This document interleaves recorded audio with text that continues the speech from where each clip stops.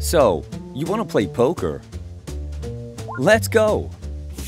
The first thing you need to know is that the suits, clubs, diamonds, spades, and hearts are all equal in poker. A poker hand is made up of 5 cards.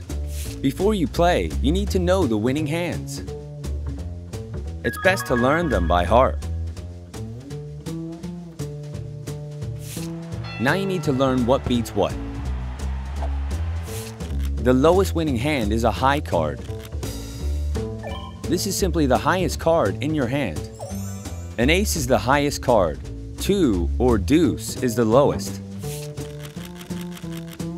Here your hand wins. You both have an ace, but the king is higher than the opponent's queen.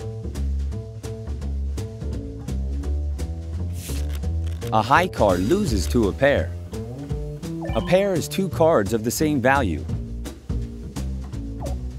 Highest pair wins against another pair. A pair can't beat 2 pair. Next is 3 of a kind, 3 cards of the same value. These are known as trips or a set. It gets better. A straight is 5 cards in a numerical sequence, but different suits. You can use the ace after a king or as a 1 at the start of a straight. A straight loses to a flush. 5 cards, all the same suit, but not sequential. Now we're cooking. A full house is formed with 3 of a kind and a pair.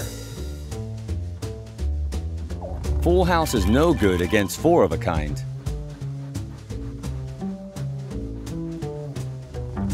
Next is the mighty straight flush. That's 5 cards in numerical sequence, all the same suit. Finally, the daddy of all poker hands, the royal flush. It's a straight flush from the 10 to the ace. It's cool, it's rare, it's unbeatable. So here's a quick recap of all the hand rankings. High card, pair, 2 pair, 3 of a kind, straight, flush, full house,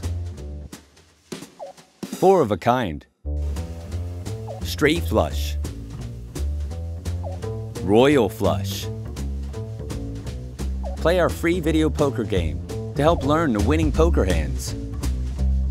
Now you're ready to learn the rules of Texas Hold'em. Check out episode 2 on cardchat.com.